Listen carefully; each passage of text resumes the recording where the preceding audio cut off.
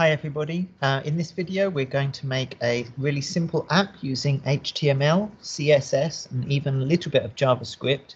That's going to be in a later video. And the idea of this app is that we're going to create a crossword where you can type in answers to the crossword and then they'll automatically be filled in. So this video series is going to be a little bit of an extension to what we did earlier in the year on HTML and CSS, and hopefully you guys can still remember some of the HTML and CSS commands that we learned, but if you don't, this video is going to remind you of a lot of that. Okay, so what I'm using is Notepad++ in order to enter my HTML. Of course, you could also use some of the other editors that we looked at before, so that could be Atom, or it could be Visual Studio. Some people I know have Visual Studio on their computers. You could even use the Notepad editor, which is built into Windows, but I don't really recommend that because it doesn't give you very much help. So one of the nice things about using an app like Notepad++ is that it gives you help when you're typing HTML. Okay, so I'm starting with a blank file, and because this is an HTML file, I have to start by writing open brackets. Now these are the angle brackets, the same as the less than and greater than symbols, then an exclamation mark, then I'll put doc type HTML. Okay, now in my HTML file, you might remember that we write HTML commands using the angle brackets, and every command has a start and an end. The end is written the same, but with a slash at the beginning. So this is the start of the HTML code, and this is the end of the HTML code. Now, at the moment, I don't get any help when I type HTML. That's because Notepad++ actually doesn't know that I'm typing HTML at the moment. If you want Notepad++ to realize that you're typing HTML, then you need to save it first. So I'm going to go to Save As, and then I'm going to call this crossword.html. And because I wrote .html at the end of the file name, when I save it, Notepad++ realizes that this is an HTML file, and you can see that the color changes, and it's starting to give me some help, like it shows me where the start and end of different HTML tags are. So if you're using a different editor, it probably works in a very similar way. You will probably start to get help once you've saved it on a file name which ends in .html. Okay, so now let's start creating our crossword. And the first step is that I'm going to need to write the body of the page. So the body is what shows up on the web page. There are some things that we don't want to show on the web page, like if we write some CSS or JavaScript code, and we're going to do those things later on. But at the moment, we're just going to write the visible part of the page, and that needs to go inside the body tag. So I write the start and the end of the body tag. And you might remember that when I write a tag, I try to space inwards if it goes inside another tag. So because I put body inside HTML, I put a space at the beginning. I did that using the tab key on my keyboard.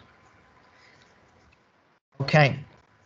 Now what I want to do is to create a, well, first of all, let's put a title. So I'm going to use the H1 command to make heading number 1. And the title for this is going to be Computer Science Crossword by Mr. Cressy. Now, guys, obviously you make your own crossword. You can choose your own questions and design it however you like. Okay. So this video is going to teach you like the important technical parts, but I really want to see you make your own designs. So I'm going to save that, and then I'm going to open it up. I'm just going to my desktop because that's where I saved the file. And then on the desktop, I'm looking for webpage.html. That's the name I go. Oh, sorry, crossword.html, and there it is. So if I double click on that, and it's opened up in my browser, and you can see that we've got the heading. Okay, now the next step is I actually want to have a grid for the crossword to go in. Now to make a grid, I'm going to use the table command. So I write table like this, and of course I write the end command as well. And then inside table, we are going to create table rows. So the rows are going across the screen. So to make a table row, you put TR.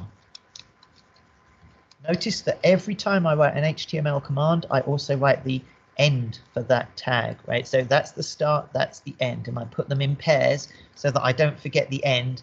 If I write a lot of stuff, I don't want to forget the end after I finish writing all that stuff. Now this creates a table row, but what I want to do is now to put squares inside that row. So to make each square, I use the TD command, which stands for table data. So each TD command is going to be one square. Now I could put the TD and the /TD on two different lines, but that would take up a lot of space. So I'm actually just going to put them both on the same line to make it a little bit neater.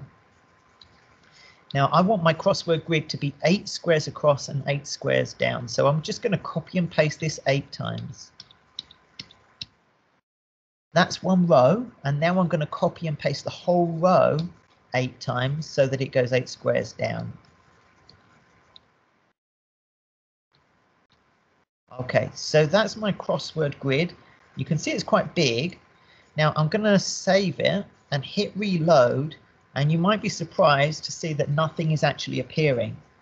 Now there is a grid there, but the reason that we're not seeing anything is because it doesn't have grid lines. So the grid is basically invisible at the moment. If we want to show the grid, then we need to start adding CSS code to say how we want things to appear. So let's add some CSS. I'm going to go up to the top and I'm going to type the head tag. Now the head tag is where we enter things that we don't want to appear on the page, but which could be program code and things like that, which control the web page in other ways. Now in this case, what I want to write in the head is CSS code. So I put CSS code inside the style tag. So I'll write style. Okay, now you might remember that CSS code works by writing the name of the thing that you want to change and then using some commands to change how that looks on the screen. So the first thing I want to change is that I want to have a black border around every square. That means I want to change the TD command. So I write TD, table data, and then I use those curly brackets, which are probably next to P on your keyboard. Now inside, I'm going to say what I want to change. So I'll put border, 1 pixel, solid, black. So this says that I want a 1 pixel thick border. Now I write pixel as just PX. I want it to be a solid border, and obviously I want it to be a black border. And if I hit reload now, you see that I do have a grid. Now it's certainly not the grid I want, because at the moment each square is really tiny and also there are spaces between the squares, but we can fix that using CSS. The first thing is let's make each square bigger. I'll write width and let's say 20 pixels wide for each square. If I save that and reload, you can see that now the squares are wider. Of course, we want them to be taller as well. So that's the next step. I write height, and that can also be 20px, and save and hit reload. Now it's starting to look a little bit more like a crossword, but we've still got these ugly spaces between each cell. So what I want to do is to get rid of that space, and that means I want to change the table command itself. So I'll go up here and I'll type table and an open curly bracket. Now to get rid of that space, you have to write border collapse and collapse.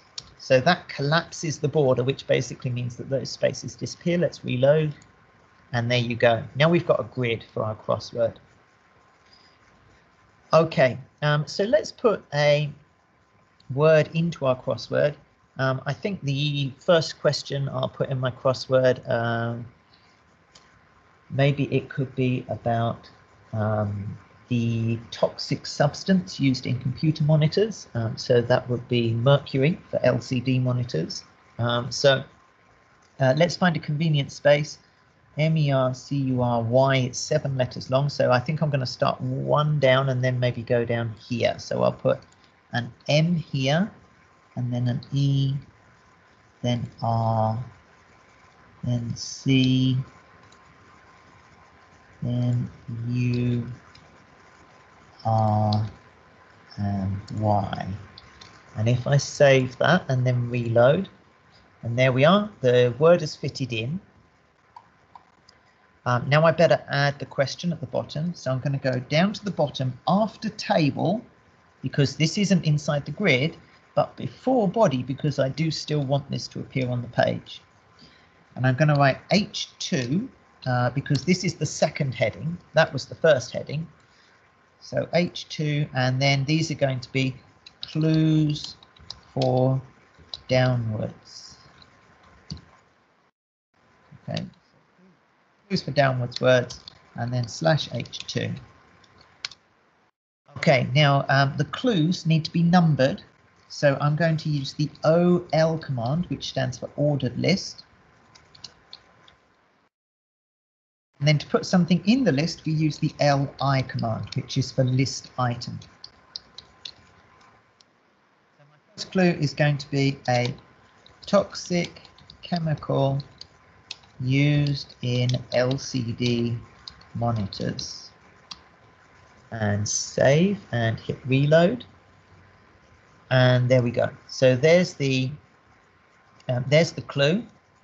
Now this is clue number 1. So what I want is a little 1 to appear at the M, and I can do that using the soup command. So I write soup tag, put 1, and then /soup, and that soup stands for superscript. So it's going to make a small 1 in the top left corner like that. Okay.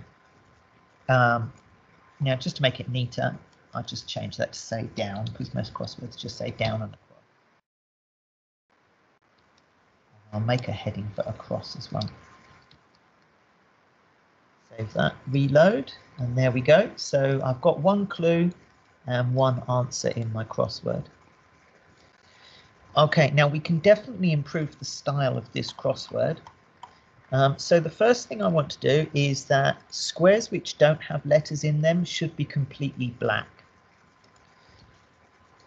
So we used TD earlier to change the style of the boxes, and we can select only the boxes which don't have letters in them and make those black by writing TD and then a colon and then the word empty. So this will select only the empty cells in the table, and then the empty cells I want to set the background to black. Now if I save that and reload, now you can see that's blacked out all of the cells that don't have letters in.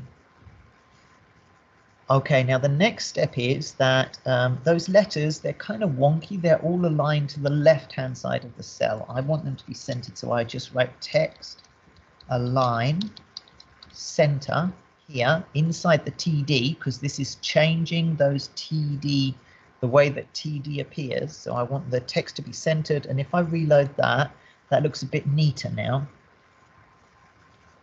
Now I don't really like the way that the 1 is pushing the M a little bit to the right. So what I'm going to do is change that. That is the soup command. And if I write soup position absolute, then that's going to fix that problem. Now it does mean that the M appears over the top of the 1, so you might say that you can't read that very well, but don't worry, there's a solution to that. So what we're actually going to do is hide the letters, because we don't want the answers to appear at the very beginning of the crossword. So the way to hide those letters is that I'm going to go back to TD, and then I'm just going to write color for the text color, and I'm going to set the text color to white. So it's going to be white text from a white background. If I reload, you can see that now gets rid of the letters.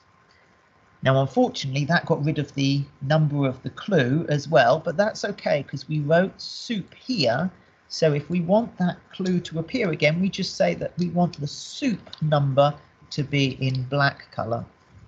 And now reload, and then we've got the soup number at the top, and that matches the clue down here, and then the answers themselves are hidden. Now you can actually select it with a mouse to make the letters appear. Later on we'll show how to use JavaScript to make the letters appear automatically when you type in an answer. Okay, so guys, I think that covers enough HTML coding for this lesson. So then what I would like you guys to have a go at is for the rest of this lesson, you're going to add some clues into your word search and you're going to write the clues down here. Now you can also use some of the CSS commands that we studied before to make this look a bit more stylish. So you know, for example, how to align text. So I think it probably would look better if some of these things were aligned in the center of the page. You could maybe have a background picture on the web page. If you still have your notes from the earlier lessons, then you'll remember how to do that. You could also do things like having different colors for the titles, maybe even have some different text fonts and things like that.